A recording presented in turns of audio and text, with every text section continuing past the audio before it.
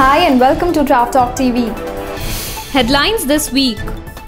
GITB 2016 to be held in Jaipur. 17th, 18th and 19th of April 2016.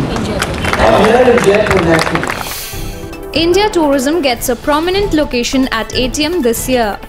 Because of the size, the Reed exhibitions they have given us a very good location, and due to which I think we will definitely get very good mileage also. Emaar Hospitality to launch a new brand. We are launching a new brand called Rove, which the first hotel should come up in December. It's a mid-market brand. It's a brand that I feel will identify, the Indians will identify very closely with. TAFI to launch a joint bank guarantee by July 1st. There will be some cosmetic change in contracting, and hopefully it should get introduced from 1st of July, which will give a benefit to the members. Global Panorama Showcase 2016 is going to be a 5-city show.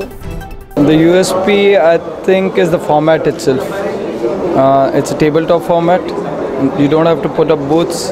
We're trying to do away with paper.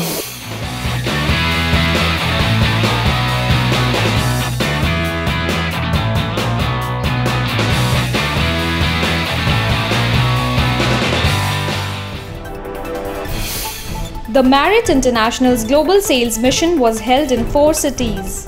We have currently a representation of almost around 300 hotels in this sales mission, which are from US, from Europe, Asia Pacific and also Middle East. AirAsia India connects New Delhi to Bengaluru, Goa and Guwahati from May 21st. Fairmont Hotels and Resorts to tap the Indian wedding market. Weddings is a segment that is growing, and with the close proximity of Dubai and Abu Dhabi from India, it is really an upcoming kind of segment. About 40% Indians, that is 8 million, to book hotels online by 2016, says Google India. Across the industry, the thing is that about a quarter of the total bookings that are actually happening through mobile phones today. Network Talk was held in Jaipur during GITB and was organized by TravTalk and ITC Hotels. We leave you with some glimpses of the evening.